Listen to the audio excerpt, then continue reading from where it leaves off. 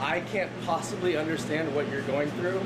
So I just want to extend all this food to you guys as a small token of our gratitude. You know, right now it's easy to get overwhelmed with all the bad that we're seeing and hearing. But if you really look, there are countless stories of hope and selflessness and good people trying to help other people out. Q13's Hannah Kim has an inspirational story that starts with a business owner in White Center.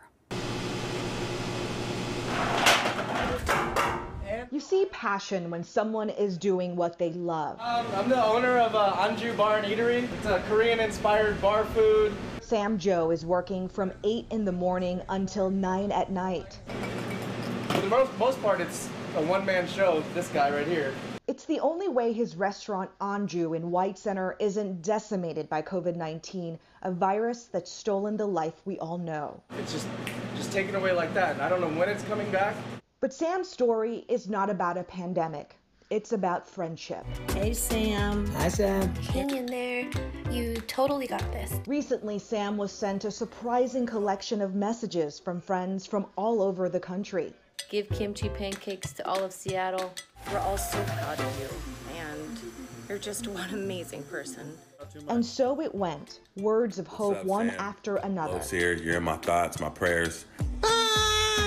We love you. But they also followed up with those words with something more tangible. He's the individual that's always doing stuff for other people. Tad Frost from Florida and the other two friends you see in this picture with Sam started raising money. If we were in the position that he was in, he would be the first one to do that for us.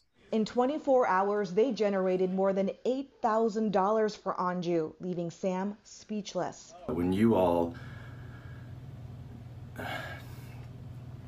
took the time out of your lives to, just do this, it was, He's feeling emotions he's never felt before.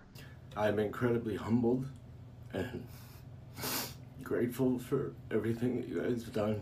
And true to what Tad said about Sam, instead of using the donations to pay for overhead costs, this restaurant owner is using the money to make nutritious meals for healthcare workers. I can't possibly understand what you're going through. So I just want to extend all this food to you guys as a small token of our gratitude. And that gratitude is being delivered to area hospitals. High five, everybody.